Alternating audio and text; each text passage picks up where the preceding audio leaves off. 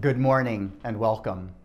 It's a great day because our God is on his throne, sovereign, glorious, and trustworthy. Today we will do as we do every week. We will honor and glorify him. Well, it's Missions Month, and we're blessed this morning to hear Dr. Kurt Urbanek. Pastor Scott will introduce him. And along with all our ongoing ministries, we do have two special events coming up for families with children and families with teens. So be sure to check out our website and join us. Let's begin our time declaring God's word in Psalm 121. I lift up my eyes to the hills. From where does my help come? My help comes from the Lord, who made heaven and earth. He will not let your foot be moved. He who keeps you will not slumber. Behold, he who keeps Israel will neither slumber nor sleep. The Lord is your keeper. The Lord is your shade at your right hand. The sun shall not strike you by day, nor the noon by night. The Lord will keep you from all evil. He will keep your life. The Lord will keep your going out and your coming in from this time forth and forevermore. Hallelujah. Let's pray. Lord, we have set aside this time to worship you. We will offer our praises and give thanks for your many blessings. We will confess our sins, lift our burdens, and pray for the needs of others. We will honor your word as your servant speaks. Minister through him to us, and give us the faith to hear, to trust you, and to obey. In Jesus' name we pray. Amen.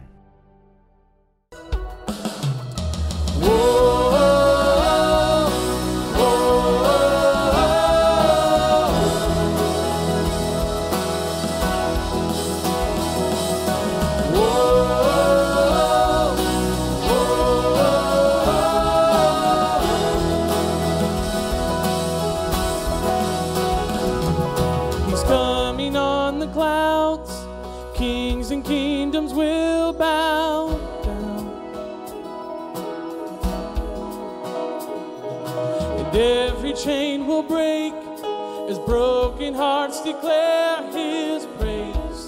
For who can stop the Lord Almighty?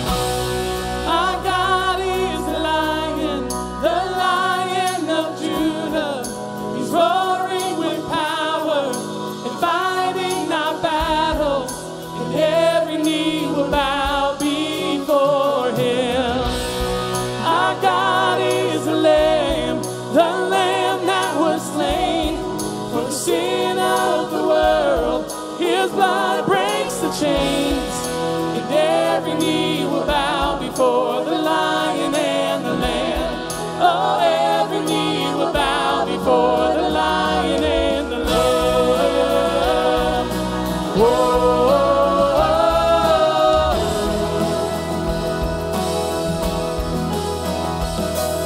So open up the gates, make way before the King of Kings. Our God who calls to save, he's here to set the captives free. For who can stop the Lord Almighty? Yeah. Our God is the Lion of Judah. He's roaring with power and fighting our battles, and every knee will bow before him. Our God is the Lamb that was slain for the sin of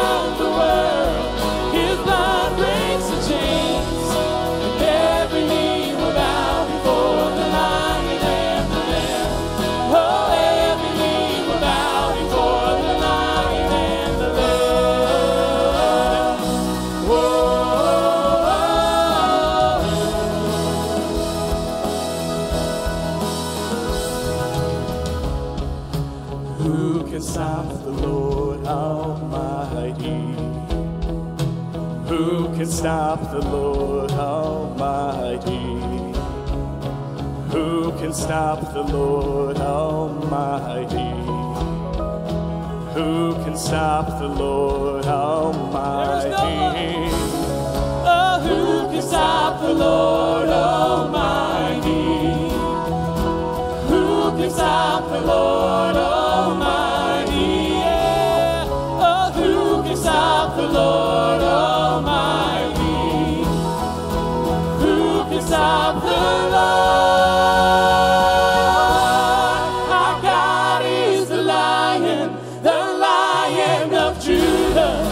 Roaring with power and fighting our battles, and every knee will bow before Him. Our God is the Lamb that was slain for the sin of the world. His blood breaks the chains, and every knee will bow before the Lion and the Lamb. Oh, every knee will bow before the Lion and the Lamb.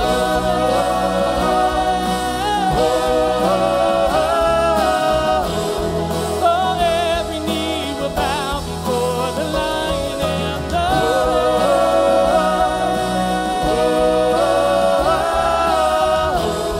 Oh, every knee will bow before the Lion and the Lamb. Lift Him up this morning.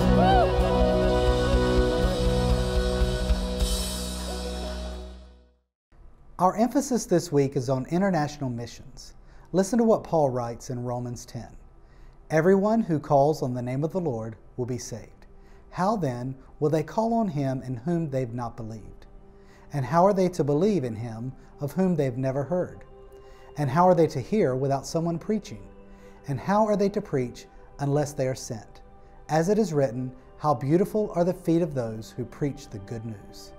So, as we kick off our Operation Christmas Child Shoebox Drive, which is such an important avenue that we have to share the gospel with children around the world and their families, let's pause for a few moments and spend some time with the Lord in prayer. Would you bow with me? God is great and greatly to be praised. Take time now and glorify Him.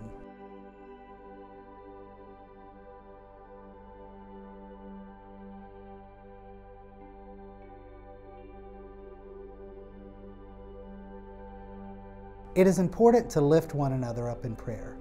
Take a moment now and pray for someone in Jesus' name.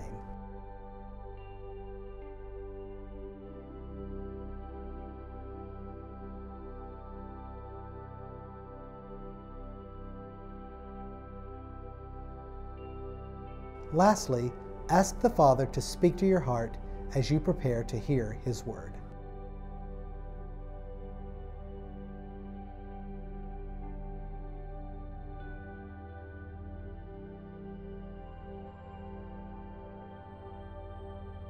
Heavenly Father, there is none like You. We praise Your name and give You glory. You are the one true God. Thank You for Your word and for how it encourages us in our daily walk with You.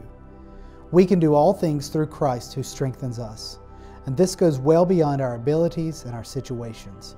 You're reminding us to be content and to trust in You and You alone. So Lord, may we completely trust in You as we look to the future. We also pray now for the gifts that we will be packaging in shoeboxes over the next several weeks, that they be put together with love. And as they are sent out and the gospel goes forth around the world, may we be reminded of what You said in Isaiah. My word shall not return to me empty, but it shall accomplish that for which I purpose, and shall succeed in the thing for which I sent it. We pray all these things in the name of our Lord and Savior Jesus. Amen.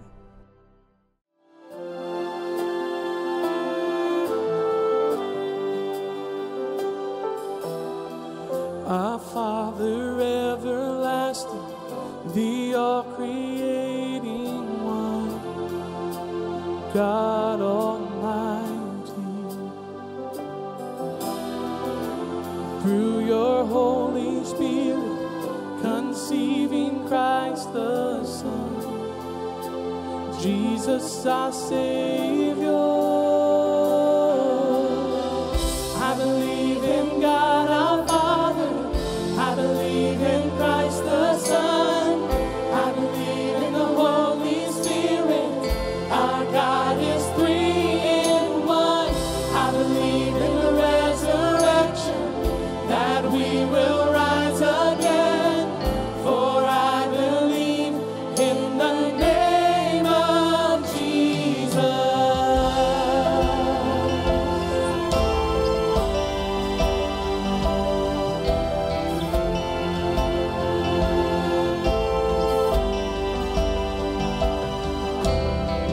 Our judge and our defender suffered and crucified.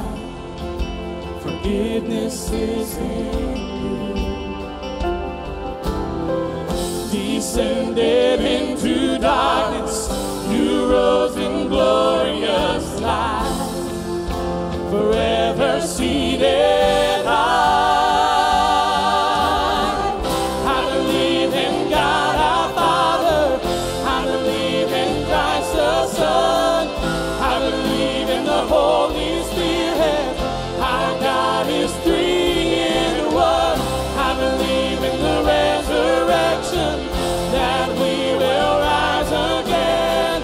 For I believe in the name of Jesus. Oh, I believe in you. I believe you rose again. Oh, I believe that Jesus Christ is Lord. If you believe, raise your hand and sing it this morning. Oh, I believe in you. Oh, I believe you rose again. Oh, I believe that Jesus Christ is Lord.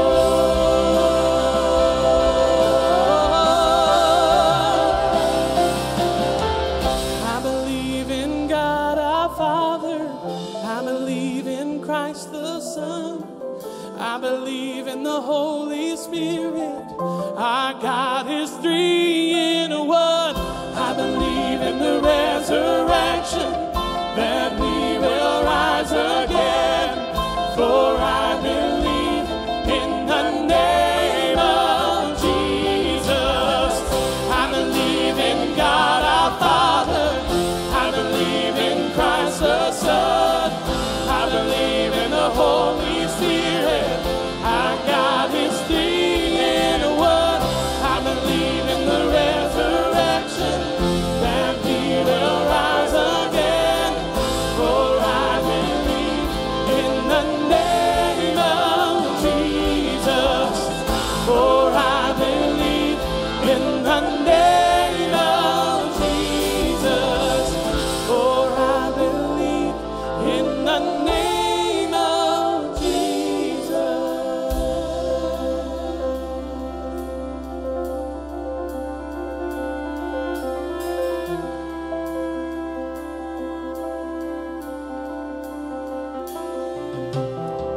I believe in life eternal. I believe in the virgin birth. I believe in the saints' communion and in your holy church. I believe in the resurrection when Jesus comes again. For I believe in the name of Jesus.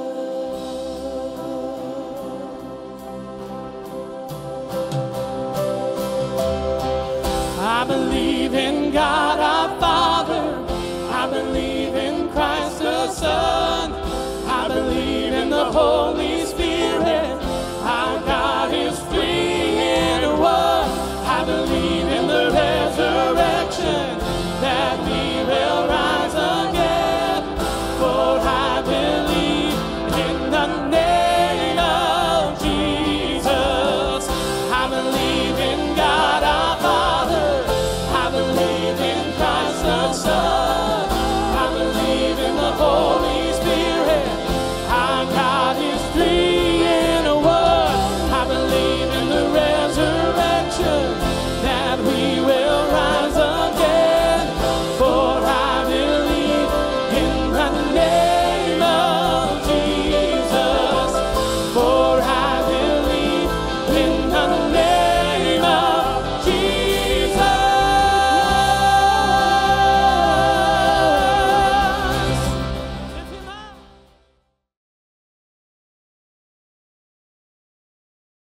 As part of our missions emphasis, we are having a couple of missionaries share with us about what God is doing in other parts of the world with the gospel.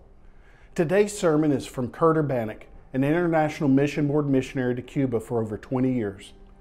Kurt has served alongside our brothers and sisters in Christ in Cuba, and he has witnessed one of the largest church planting movements in the world.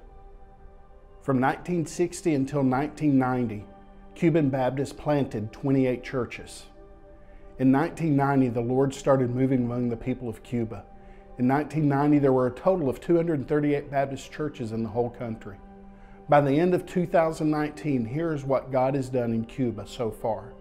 They've planted 1,250 churches, 1,200 missions, 6,845 house churches. There are 524 pastors and over 2,400 missionaries. In 2019 alone, Cuba saw 78,000 professions of faith. Cuban Baptists are sending missionaries to unreached people groups to share the love of Christ and the gospel with the nations, even as Cubans suffer under difficult circumstances. I've had the honor of being friends with Kurt and Wendy Urbanek for many years and serving alongside them in a previous church.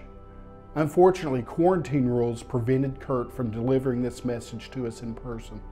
But we felt it was so important to hear about what God is doing in Cuba that we have asked Kurt if we could use a previous message he preached at First Baptist Weston a couple of years ago.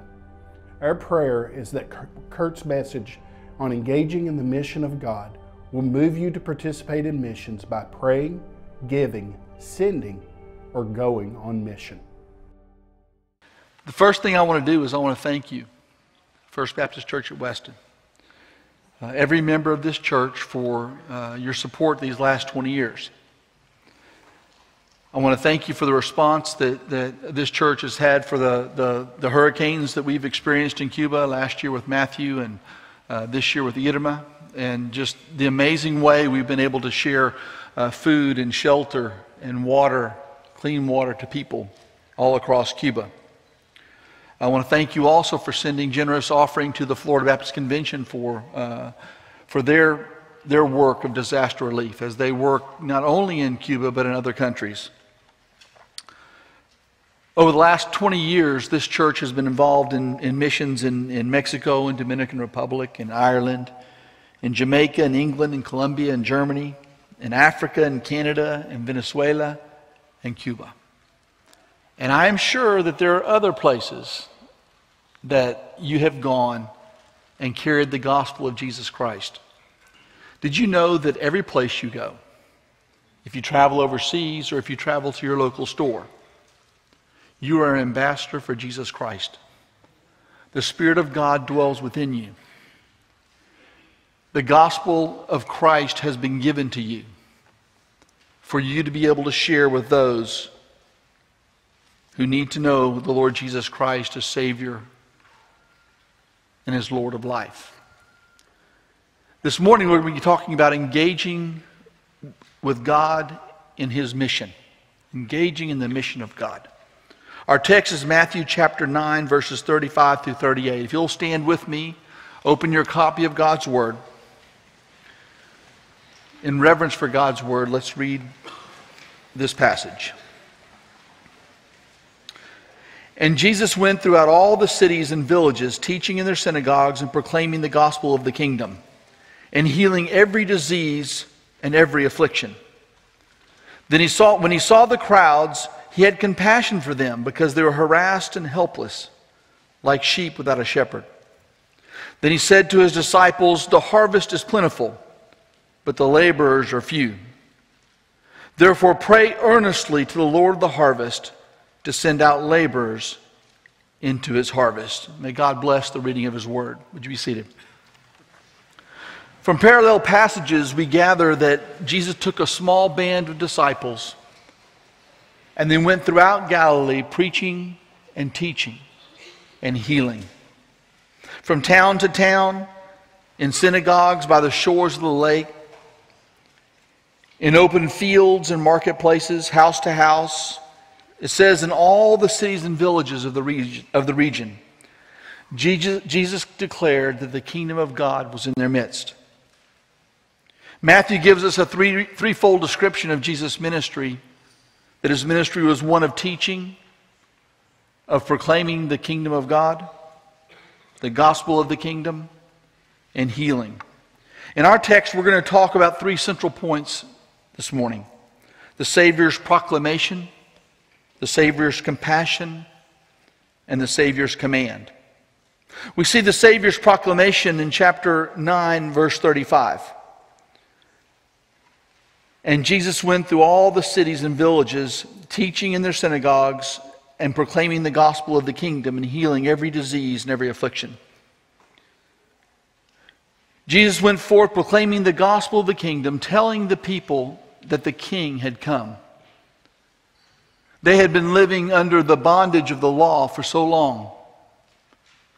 And now he was telling them that the kingdom of God is in your midst. The Apostle Paul would later talk about the gospel in these terms. In Romans chapter 1, verse 16, he said, "For I am not ashamed of the gospel of Christ, for it is the power of God unto salvation for all who believe, for the Jews first, and also for the Greeks." God has given us this gospel to share with every man, woman, boy, and girl. Every person needs an opportunity to come to know the Lord Jesus Christ. We need to know, what is this gospel? What is the good news? Well, the good news is the fact that God, the God of the universe, so loved the world, so loved each one of you, so loved each person on this planet, that he sent his only Son to be born of a virgin, to live a sinless life, to die on a cruel, rugged cross, to be buried in a borrowed tomb, to be raised from the dead, to ascend to the right hand of the Father, to send out the Holy Spirit of God to indwell believers, to empower his church. And right now, the Lord Jesus Christ is interceding for you and for me. The Bible says that he ever lives to make intercession for us. And the one last thing, the Lord Jesus is coming again. Amen? He's coming back for his bride, for a spotless bride. He's coming back to judge the world. And he has given us a message of hope that can help the world escape the coming judgment.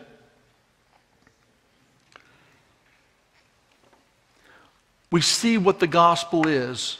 We've been given a command to go and to share. And now let's look at the compassion of the Savior.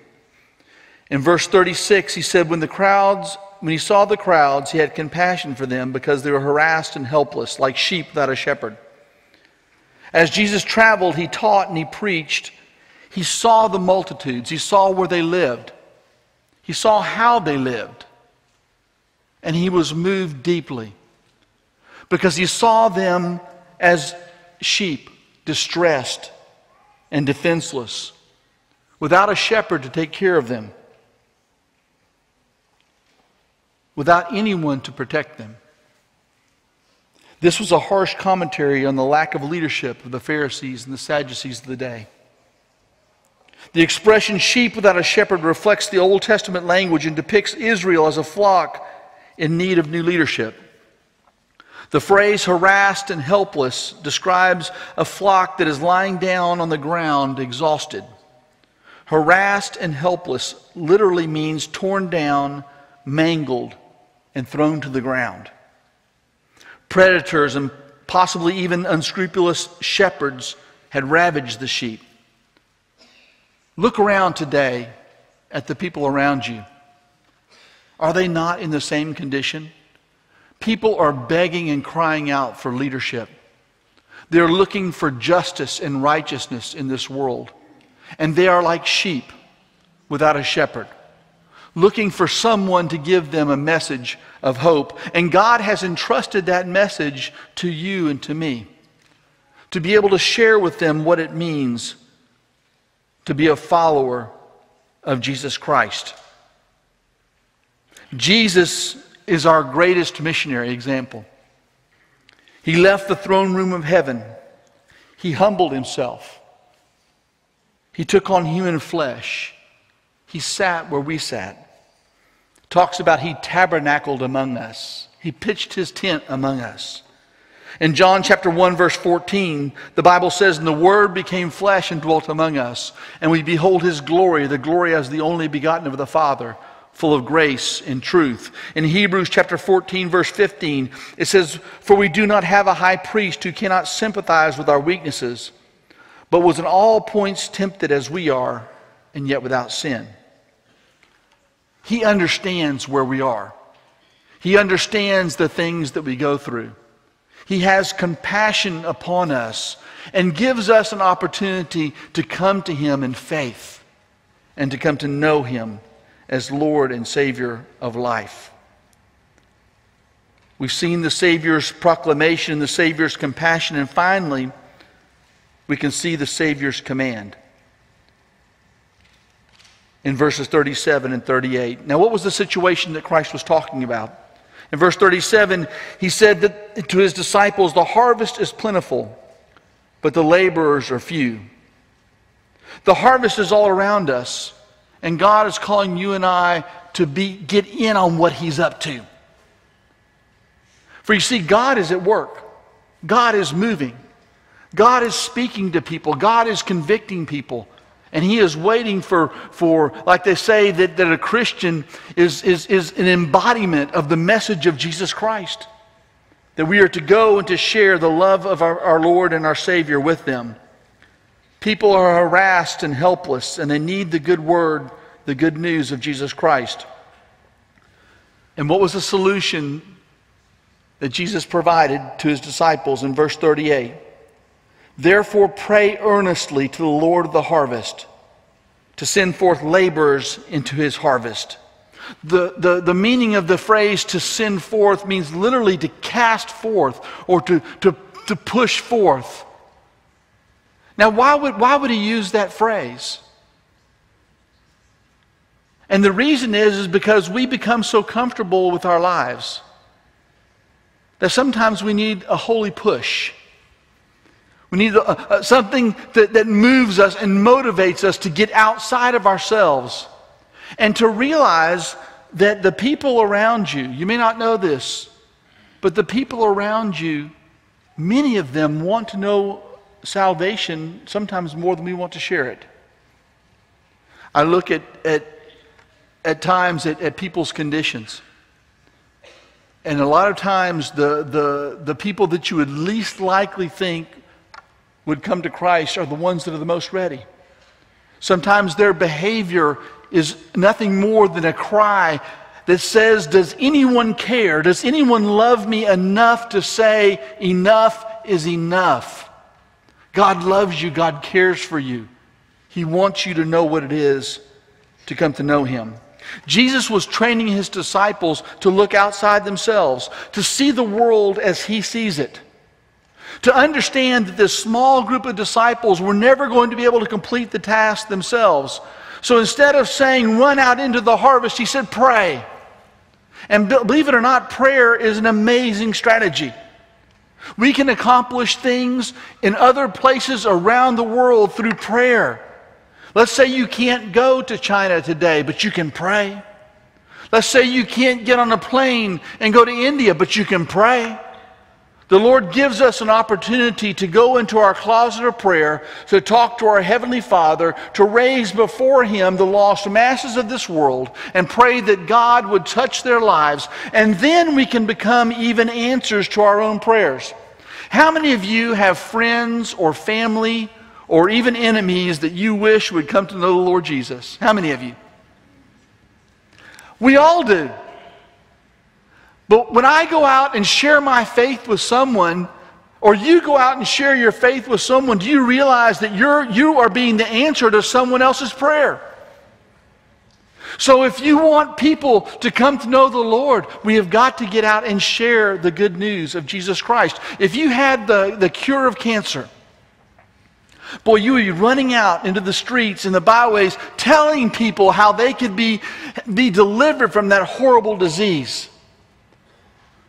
We have something even greater than that. We have a cure for eternal cancer, the eternal death, the gospel of the Lord Jesus Christ. We need to understand that the work is greater than just we ourselves. It's greater than our church. It's greater than our denomination. It is a kingdom job.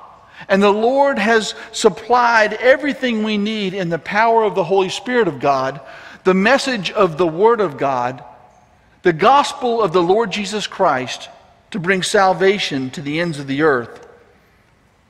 The harvest is plentiful, but the laborers are few. You realize the International Mission Board is the largest Protestant mission sending organization in our country. Has over 3,800 missionaries. We've got over 5,000 home mission board missionaries. And guess what? It is not even close to enough. There are over 3,800 unreached people groups. That means groups with less than 2% evangelical. If we sent every missionary we had to one of those groups by themselves, we would still not have enough. So we need to pray for the Lord of the harvest to push out laborers into his harvest. It's always important to remember the last words that someone says. The last words that Jesus said before he ascended to the Father we find in Matthew chapter 28, verses 18 through 20. Jesus said to them, "All authority in heaven and on earth has been given to me. Go therefore and make disciples of all nations, baptizing them in the name of the Father and of the Son and of the Holy Spirit, teaching them to observe all things that I have commanded you. And behold, I am with you always, even to the end of the age." In Acts 1:8, he said, "But you shall receive power when the Holy Spirit has come upon you. And you will be my witnesses in Jerusalem and in all Judea and Samaria and to the ends of the earth." God has commanded us to go forth and make disciples. And he's given us the very power of the living God, the power of the Spirit of God to be able to accomplish the task. Our job is not to convict people. Our job is not to save people. Our job is to share the good news. It's amazing that we have an opportunity to share life, to share eternal life with every man, woman, boy, and girl. God has given us such a precious, precious gift. Now, Wendy and I have had the blessing of serving with the International Mission Board for over 26 years. We started off in the Dominican Republic, and while there we were able to work with national partners to plant 5 different churches, 4 with Dominicans and 1 with Haitian refugees. We worked with people in towns and villages. We worked with people that were just in amazing conditions of need. The per capita income at the time was $680 a year. So you can imagine what the things were like. So 1997 until present, we've been working in Cuba. Cuba is an amazing harvest field. Let me give you an example. In 1960, following the triumph of the revolution, Cuban Baptists began to work under increasingly difficult conditions.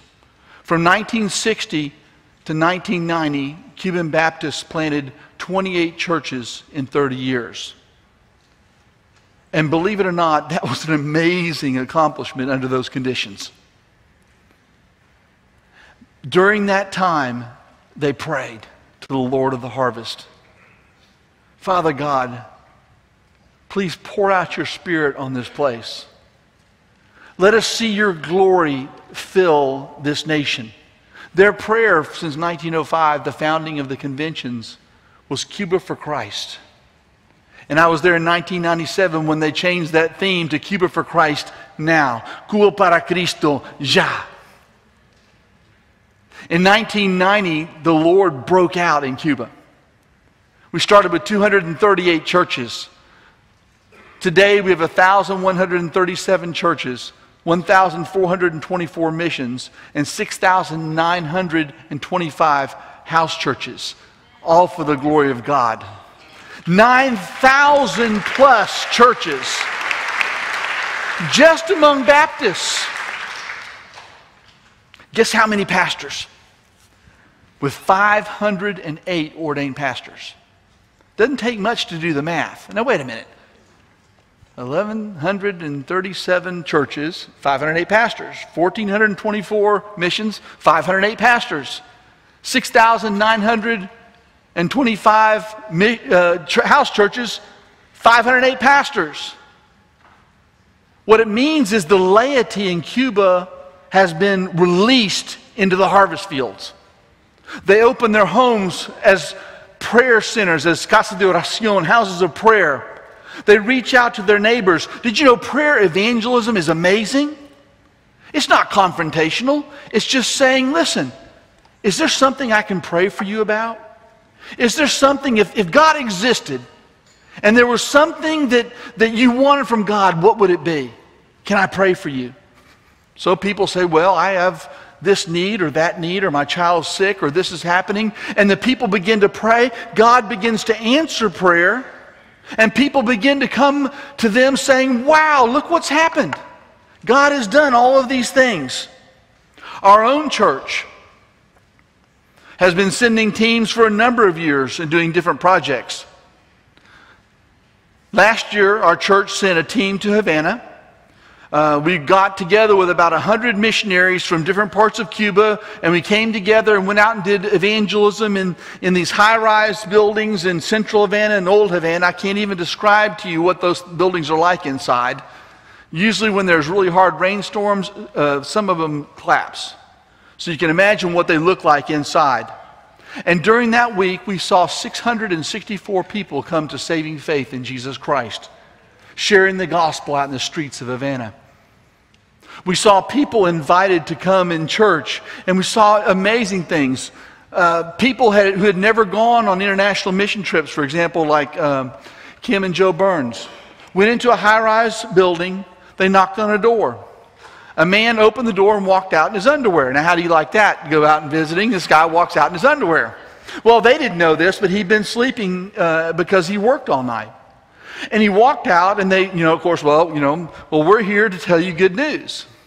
And they shared with him the gospel, and they invited him to the service that night. Well, he came to the service that night, and when the invitation was given, he passed up front, walked up on the stage, and accepted Jesus Christ as Lord and Savior of life. Well, we sat down with him afterwards to hear his story.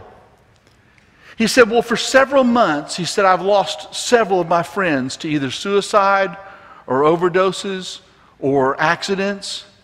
He said, and I've been involved in Santeria, which is West African traditional religion, dressed up as a Catholic. And I've been involved in this spiritism. And he said, it's like I was under a cloud and I couldn't see. He said, when they knocked on my door and I woke up and went to the door, I opened the door and walked out into the hallway, and what I saw when I saw them was a bright light. He said, and the cloud went away. And for the first time, I could see. And he came to the church, accepted Jesus Christ as Lord and Savior of life, and was at every service thereafter. Why? What would have happened if Sutton hadn't knocked on his door? Where would he be today? He'd be still under that cloud of the fear of death. On and on and on we can tell stories. Last week in Santa Cruz del Norte, 100 missionaries went out into the streets to share the gospel. Over 720 people came to saving faith in Jesus Christ. We are in a time of full harvest in Cuba. I learned a lesson of what's called the theology of harvest. And that lesson is when it's time to harvest, what do the farmers do? They harvest. They don't go and build a new barn. They go to classes to learn the theory of harvesting. They don't go to the theology and learn the finer points of harvest. No, they go out in the field and they harvest. And guess what? Harvesting's hard work. But they know if they don't harvest, it will die in the field. Cuba is a spiritual awakening. And that means it's not only people coming to Jesus, but people are going into the cults. going into the Santeria. Why? Because they are spiritually attuned and they want to get in, they want to know God and they don't know where to look. And so they need to know Jesus. And many people are going into the Santeria, becoming disillusioned, and coming into the church. And we're seeing God move in mighty ways. The gospel is the power of God unto salvation to all who believe. I wish I had time to tell you what God is doing today in China, what God is doing today in India, what God is doing in Nepal, in Vietnam, what He's doing in Europe, what He's doing in Africa, what He's doing all across our globe. In the Americas, right now, which is everything from Mexico all the way down to the end of America, of the point of South America, there are 999 ethno-linguistic people groups. 365 of those groups have less than 2% evangelical. 214 of those groups don't have anybody that has any specific strategy to reach them. And 36 of them you can't even find. They're back in the jungles of Brazil or Peru. And we have missionaries trying to reach out and to reach those people. The International Mission Board is working with local churches to send missionaries across the globe. We're taking the gospel to extreme places. The gospel has yet to reach the most remote areas of our globe. Deep jungles and arid deserts contain almost 750 million people. Hundreds of unreached and unengaged, in Spanish, olvidado, personas forgotten groups that have no access to the gospel. And very few have even portions of the scripture in their own language. We're taking the gospel to the global cities. As of 2014, 54% of all the people in our world live in global cities. Now, how many of y'all have been to New York City? I haven't been to New York City. How many of y'all have been to Mumbai, India? Okay, I went to Mumbai, India with Kishore and with Laurie and Wendy. And let me tell you something. That was an experience for me. Millions upon millions upon millions of people. Idols upon idols upon idols. Deep poverty, amazing richness, all in one place, all in need of a Savior, all in need of the Lord Jesus Christ. Now, where does that leave us? We live in Weston. At last, I understood there's about 69,000 people live in Weston. It's now over 50% Latino. Over 40% Anglo, 5% Asian, 4.5% African American. 41.2% of Western residents were not born in the United States. The mission field has come to our door. Now, I did hear there was an advantage of living in South Florida, and so that you're so close to the United States. And so it gives us an opportunity that the world is coming to our doors. You look across the highway and you've got a Mormon temple. You go down the road, you have a Sikh mosque. You have mosques, Hindu temples, Buddhist retreat centers. You have everything here. And we have an opportunity to reach them with the gospel of Jesus Christ. There was a survey done of people who come to Weston, and I came to find out from this survey, and I don't know the truth of it or not, but it said that 37% of Weston residents identify as religious. That means 63% do not identify with any religion. We have 63% of the population around us every single day have a need to know the Lord Jesus Christ. And I want to tell you something. You are a part of a large family of Southern Baptists. 47,000 churches, 15 million members. And God has given you an opportunity to join with that family in prayer, in giving, and in going. Now, specifically, what does this mean for you? God has created every Christian to be on mission with God. He has called every disciple to make disciples. He's called every church to plant churches.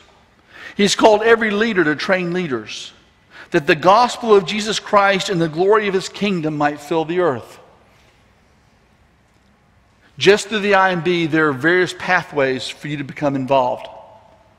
There are other organizations as well, like Fellowship of Christian Athletes and others, that are great ways to get out and minister for the cause of Christ.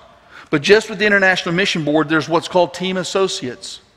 It's for professionals and students, retirees, that are able to go to the mission field and come alongside an International Mission Board team and work on their team to reach the lost and to plant churches.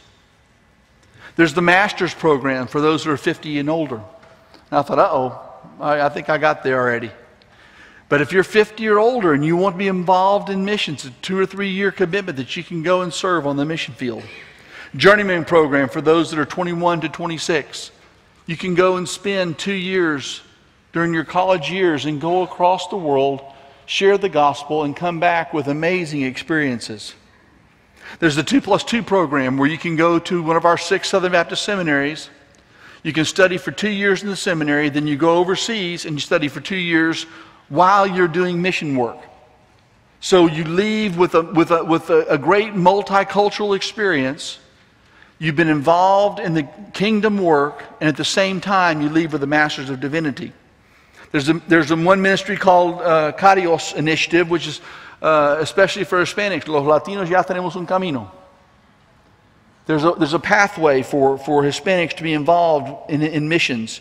The Church Planter Apprentice, which is 80% of all of our missionaries go through that way. And that way they go to serve on the field for 3 years. And in the end, then they decide, along with the IMB and our family and the Holy Spirit of God, work together as to whether they want to become career missionaries or not. So we've talked about the 3 things that you can do. The first thing that we ask you to do is we ask you to pray to the Lord of the harvest that he might send laborers into his harvest. We ask you to go, to be a part of these short-term teams that go out of this church, to consider giving your life to the cause of global evangelization.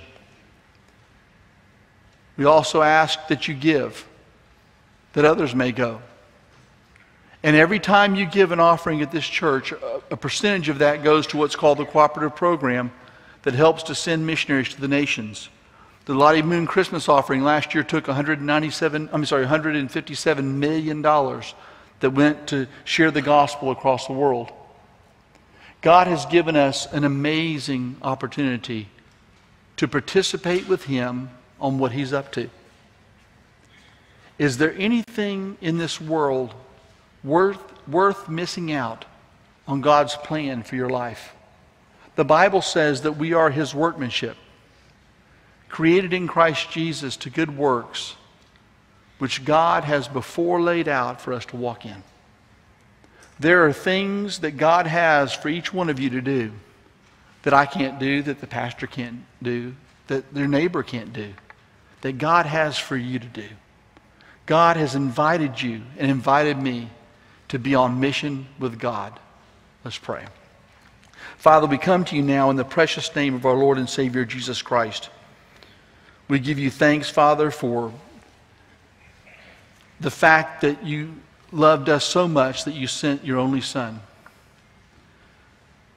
that every man and woman and boy and girl might have an opportunity to come to know you as Lord and Savior of life. Father God, I pray even now, if there's anyone in this place that does not know you, that today is the day of salvation, that now is the accepted time, that they might come at the end of the service, grab one of the pastors or deacons by the hand and say, help me to come to know Jesus. Father, each one of us has opportunities around us every day to share our faith.